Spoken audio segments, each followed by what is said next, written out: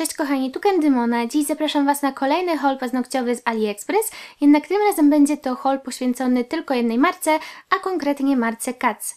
Jeżeli oglądaliście mój film na temat polecanych produktów z Ali do paznokci, to być może kojarzycie, że pokazywałam tam takie właśnie lakiery do stempli. To są lakiery dokładnie tej marki, ja je wtedy kupowałam po jakieś $1,5, więc jest to całkiem fajna cena i fajna jakość. I okazało się, że sprzedawca oglądał tamten mój filmik i on mu się spodobał i po prostu napisał do mnie, czy chciałabym wypróbować więcej produktów i podzielić się z Wami opinią.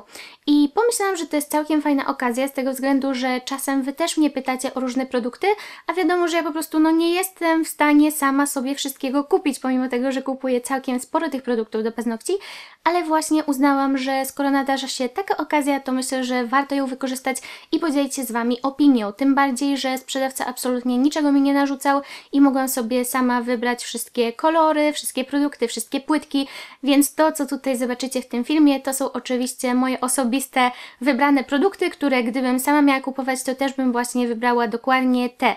A to nie są jakieś takie, wiecie, że sprzedawca po prostu powiedział, masz to i masz o tym powiedzieć. Tak więc nie, absolutnie tak nie było. To są produkty, które mi się spodobały i dlatego postanowiłam, że właśnie fajnie będzie się nimi z Wami podzielić, ale też pomyślałam, że zrobię to w takiej formie, żebyście Wy mogli faktycznie zobaczyć, jak to się sprawdza, dlatego między innymi na przykład produkty hybrydowe starałam się pokazać Wam na wzornikach od razu, że tak powiem, podczas malowania, podczas nakładania, żebyście mogli też zobaczyć, jakie jest krycie, konsystencja i mam nadzieję, że taka forma tego filmu przypadnie Wam do gustu i Wam się spodoba. Tak więc nie przedłużam i zaczynamy. Zacznę od produktów z serii Pure Gel Polish. Zdecydowałam się na 3 kolory. Pierwszy jest to gładki róż, a 2 pozostałe są brokatowe. Jako pierwszy pokażę Wam kolor 16C. Według mnie jest to odcień zgaszonego różu w chłodnej tonacji. Krycie tego koloru jest w porządku, jednak jedna warstwa nie jest wystarczająca. Nakładam więc drugą warstwę i teraz moim zdaniem lakier prezentuje się bardzo dobrze. Kolejny kolor, na który się zdecydowałam, to 48L. Jak widzicie, jest to piękny, chłodny odcień fioletu, połyskujący mnóstwem drobinek. Krycie tego koloru nie jest zbyt dobre, więc jedna warstwa mocno prześwituje.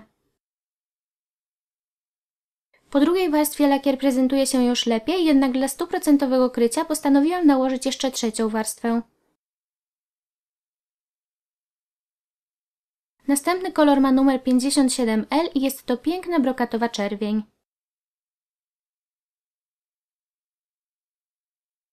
Moim zdaniem w przypadku tego koloru potrzebujemy 3 warstw, aby uzyskać 100% krycie.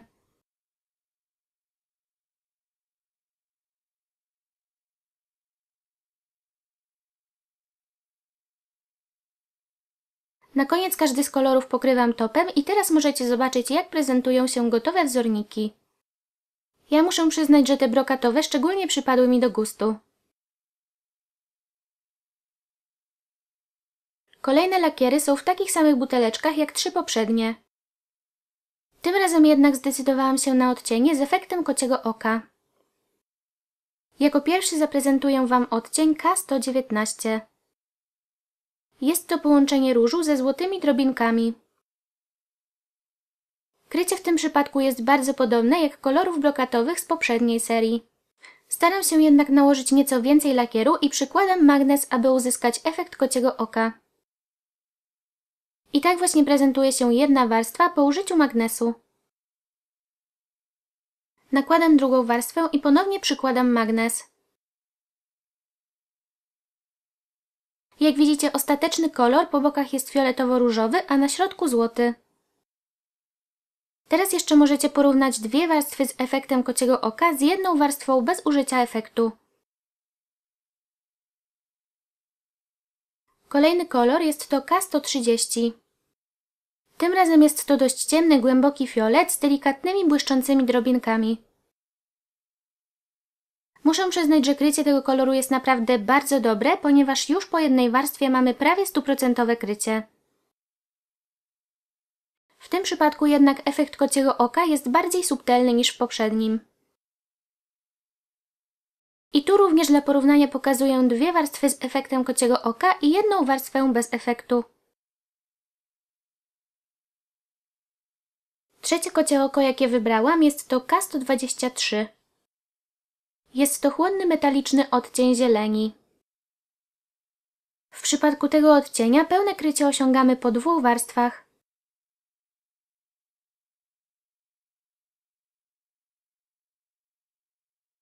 I oczywiście dla porównania wzornik z efektem kociego oka oraz bez niego. Teraz jeszcze możecie zobaczyć zestawienie wszystkich trzech odcieni. Postanowiłam wyjaśnić jeszcze jedną rzecz, ponieważ na początku wspominałam, że pokażę Wam produkty hybrydowe, a tutaj mogliście zobaczyć lakiery o nazwie Gel Polish. Jeżeli jednak chodzi o Aliexpress, to jest tak, że tam w ogóle nie ma czegoś takiego jak lakiery hybrydowe. Jeżeli będziecie szukali po takiej nazwie w wyszukiwarce, to kompletnie nic nie znajdziecie. Tam jest po prostu tak, że wszystkie te produkty żelowe, czy właśnie hybrydowe, czy niehybrydowe są nazwane po prostu żelami. I różnicą jest tylko to, że te, które są hybrydami, czyli odmaczają się w acetonie, mają w nazwie soak off, czyli właśnie to jest po polsku, że one są odmaczalne. I te produkty jak najbardziej ja sprawdziłam, zrobiłam sobie po prostu test i muszę przyznać, że one się naprawdę odmaczają, więc spokojna głowa, jeżeli szukacie produktów hybrydowych, to jak najbardziej te można właśnie jako hybrydy stosować i takie traktować, więc ja mówię Wam, że po prostu sprawdziłam i jak najbardziej popieram w 100%, bo producent też to pisał na stronie, ale zawsze jednak warto sprawdzić. Więc uważam, że tak, jeżeli chodzi o produkty hybrydowe, to ok. Jeżeli chodzi o krycie, to sami mogliście zobaczyć, jak się te produkty sprawdzają. Niektóre mają lepsze krycie, niektóre gorsze, więc już po prostu sami ocencie, czy Wam się podoba. I jeszcze kilka słów na temat ceny i pojemności, ponieważ te produkty kosztują po około $2,5 w tej chwili, z tego co sprawdzałam. I oczywiście ja wiem, że na Aliexpress można znaleźć też tańsze lakiery, natomiast tutaj mamy pojemność 9,5 ml, czyli większą niż te standardowe malutkie buteleczki. I też jak widzicie, te butelki nie są właśnie takie malusieńkie i jeżeli patrzyliście na zbliżeniach, to być może zauważyliście, że naprawdę jest bardzo dużo tych lakierów, one są praktycznie do samej góry nalane, więc naprawdę tego produktu w środku jest po prostu dużo, dlatego myślę, że jak najbardziej jeżeli chodzi o przelicznik ceny w stosunku do ilości, to jak najbardziej wychodzi całkiem korzystnie. No i to już by były wszystkie produkty, jeżeli chodzi o pierwszą kategorię, czyli produkty hybrydowo-żelowe i teraz przechodzimy do ozdób. Mam tutaj 3 pudełeczka z błyszczącymi ozdobami do paznokci i każde z nich jest zapakowane osobno. Dodatkowo każda karuzelka jest też zabezpieczona taśmą klejącą po to, żeby oczka nam się nie wysypały. Przekręcając opakowanie otwieramy wybraną przegródkę. Karuzelka ma 12 przegródek, a w każdej z nich znajdują się cyrkonie w kształcie kocich oczu w różnych kolorach. Oczka te są opalizujące, więc pięknie się mienią na różne kolory. Kolejna karuzelka również ma odseparowane od siebie kryształki w różnych kolorach, jednak w tym przypadku mają one kształt łezki. W ostatnim opakowaniu mamy oczka w tym samym kolorze, jednak w tym przypadku mamy różne rozmiary. Ze względu na to, że produkty wybierałam jeszcze w listopadzie, zdecydowałam się też na zestaw świątecznych naklejek. Cały taki komplet można kupić za cenę około $2. Oczywiście zdaję sobie sprawę z tego, że pokazywanie świątecznych naklejek w styczniu może się troszkę mijać z celem, natomiast zawsze pamiętajcie o tym, że lepiej sobie kupować tego typu produkty dużo wcześniej, ponieważ wysyłka z AliExpress może się przeciągnąć nawet do kilku miesięcy. U mnie w tej chwili oczywiście naklejki będą sobie czekały, ale myślę, że będę chciała je wykorzystać w przyszłe święta.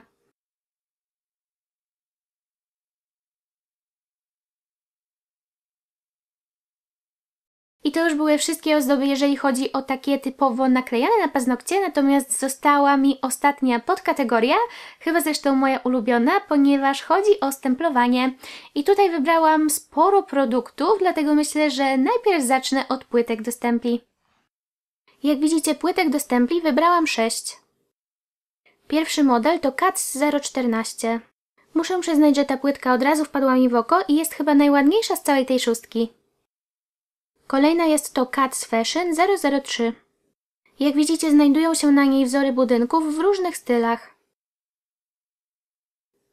Trzecia jest to płytka KADS Flower 005 i jest to płytka w całości pokryta kwiatowymi wzorami. KADS 016 jest w bardzo podobnym stylu co pierwsza płytka i również bardzo mi się podoba. Płytka z numerem 25 jest to połączenie graficznych wzorów z motywami kwiatowymi. Ostatnia płytka jest to KADS Christmas, czyli z kolekcji świątecznej i jest to numerek 006. A skoro były już płytki, to oczywiście nie może zabraknąć też lakierów do stempli i tym razem wybrałam sobie 3 metaliczne odcienie. G09 Róż, G06 Rose Gold oraz 5, czyli fiolet. Wykonam teraz szybki test stemplowania, ale najpierw musimy się pozbyć z płytki folii ochronnej. Folia ta ma oczywiście zabezpieczać płytkę przed zarysowaniami w trakcie transportu. Na płytkę nakładam lakier G06 i zdejmuję jego nadmiar. Jak widzicie, stempel pięknie zbiera kolor. Odbijam stempel na czarnym wzorniku. Oczywiście chciałam odbić wzór u nasady tipsa, ale nie trafiłam, więc zmywam i raz jeszcze stempluję. Aby wyczyścić płytkę z lakieru, przecieram ją wacikiem nasączonym zmywaczem do paznokci. Żeby nie marnować zbyt dużo lakieru, możemy też nałożyć go tylko na połowę wzoru, ponieważ później rozprowadzimy go przy pomocy zdrabki. Tym razem odbijam na białym wzorniku. I tak właśnie prezentują się swatche wykonane wszystkimi 3 lakierami. Tak jak mogliście zobaczyć, lakiery stemplują naprawdę bardzo dobrze i te wzory są ładnie odwzorowane i nawet na czarnym kolorze te kolory są mocno napigmentowane, nic nie prześwituje spod spodu, więc jak najbardziej jeżeli chodzi o pigmentację to na plus. Natomiast muszę tutaj wspomnieć jeszcze o jednej rzeczy, o której wcześniej Wam nie mówiłam, chociaż wydaje mi się, że już właśnie przy tych wcześniejszych lakierach w małych pojemnościach to zauważyłam, a mianowicie chodzi mi o to, że one dość szybko wysychają i po prostu trzeba mieć już dość dużą wprawę w stemplowaniu moim zdaniem, ponieważ mamy mało czasu od nałożenia lakieru na płytkę, starcia nadmiaru i po prostu, żeby od razu nabrać na stempel. Nie możemy czekać, nie możemy się zastanawiać, bo wtedy po prostu nie uda nam się tego wzorka zebrać. Więc tak, trzeba się pospieszyć. Później już jak odbijacie na samym paznokciu, czy na samym właśnie wzorniku, to możecie chwilę więcej poświęcić i sobie dobrze przymierzyć, ale właśnie najważniejsze jest to, żeby bardzo szybko zebrać wzór z płytki. Więc to jest taka jedna rzecz, którą zauważyłam, drobnego minusika, natomiast mimo wszystko uważam, że pigmentacja i same lakiery są bardzo fajne, tylko właśnie kwestia wprawy i opanowania techniki stemplowania. Jeżeli chodzi o płytki do stempli, to one w tym momencie są dostępne za jakieś $2 za sztukę i uważam, że jakość płytek jest naprawdę bardzo fajna, one są dobrze wyżłobione, stemple się bardzo dobrze odbijają, te grafiki też są bardzo ciekawe i oczywiście wzorów samych płytek jest też więcej niż te, które ja mam. Ja sobie wybrałam po prostu te, które mi się najbardziej podobały, ale jeżeli sobie zerkniecie na aukcję, to będziecie wtedy mogli zobaczyć po prostu wszystkie modele, które są w ogóle dostępne. Natomiast we wszystkich tych 6 płytkach znalazła mi się jedna troszeczkę wadliwa, nie do końca, ale jednak i dlatego postanowiłam Wam o tym powiedzieć. Ja w ogóle nie mówiłam o tym sprzedawcy i przypuszczam, że gdybym mu powiedziała, to pewnie wysłałby mi po prostu drugą płytkę, bo zazwyczaj kiedy właśnie przychodzi mi coś wadliwego z Aliexpress, to piszę do sprzedawcy i jeszcze nie miałam takiej sytuacji, żebym dostała wadliwą rzecz i sprzedawca nie chciał mi albo wysłać drugiej sztuki, albo oddać pieniędzy, więc naprawdę jeżeli Wam też się zdarzy taka sytuacja, to nie bójcie się po prostu pisać maili, pisać wiadomości. Myślę, że zawsze uda się ten problem w jakiś tam sposób rozwiązać i tutaj jeżeli chodzi właśnie, tak jak mówię, o jedną płytkę, to tutaj problem miałam z płytką KADS 025, czyli tą graficzno-kwiatową, ponieważ tutaj wzory, które są z tej strony, nie do końca chcą mi się dobrze odbijać w takim sensie, że tutaj jest jakby delikatna górka na rogu tej płytki i kiedy próbuję zebrać lakier, to on mi tutaj troszeczkę zostaje w większej ilości, po prostu tak jakby zdrabka nie do końca dobrze mi się po tym przesuwa, nie do końca gładko. Ja przypuszczam, że to może być jakaś wada, która się po prostu pojawiła w transporcie, że ta płytka się lekko wygięła i przez to właśnie ten lakier nie układa się tak jak powinien, tak? Ta płytka nie jest po prostu idealnie prosta, chociaż kiedy tak na nią patrzę, to ja tego tutaj nie widzę, więc no nie wiem, ale w każdym razie na tym właśnie, na tej jednej płytce tutaj miałam problem z wzorami po tej stronie. Z tymi wszystkimi innymi nie, właśnie tylko z tymi, więc coś ewidentnie stało się najprawdopodobniej, tak jak mówię, w transporcie i tutaj właśnie z tą jedną płytką miałam problem, ale pozostałe płytki wszystkie świetnie działają i świetnie stemplują. I w ogóle to, co ja najbardziej lubię w płytkach, to jest oczywiście ta powtarzalność, że one się nie zużywają i możemy sobie robić te same stempelki tyle razy, ile chcemy. Możemy sobie zrobić lewą rękę, prawą rękę i jeszcze 10 rąk wszystkim koleżankom po kolei, jeżeli każda chce mieć taki sam wzorek.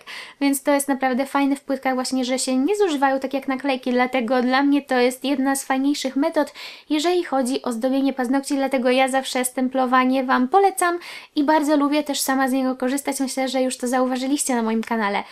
No i to już były wszystkie produkty, które miałam Wam dziś do pokazania. Dajcie mi znać, czy taka forma filmu Wam się spodobała, czy uważacie, że było to fajnie pokazane, czy czegoś Wam jeszcze zabrakło. Jeżeli czegokolwiek, to oczywiście piszcie mi w komentarzach, będę to uwzględniała przy kolejnych filmikach. No i tak jak mówię, na dziś to już wszystko, tak więc do zobaczenia w następnym filmiku. Pa, pa!